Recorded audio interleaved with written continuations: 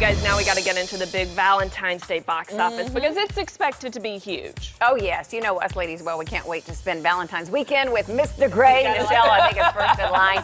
I know you're going to be going too, though, Kev. Please, stand over there silent. I'm not saying a word. That's right. Well, joining us now is Tara McNamara from Fandango.com to break down the numbers. Welcome, Tara. Hey, Tara. Guys. Okay, I want to get right into this, Tara, because last year the winner at the holiday box office was the Lego Movie. This is a little different than the Lego Movie, but I'm hearing that they could actually break that record. It made, what, $62 million last year? Is it going to make more, 50 Shades of Grey? Well, some estimates are putting it at $95 million for an opening, but we at Fandango have talked to the studio, and that number looks more like $50 to $60 million.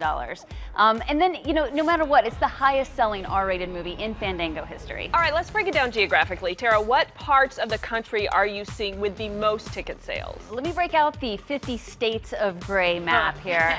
And what's interesting is Mississippi has sold nearly 4 times the average tickets than anyone expected. Wow. What is happening in Mississippi? Meanwhile, another movie you're excited to see this weekend? Kingsman: The Secret Service. Yeah. It looks good.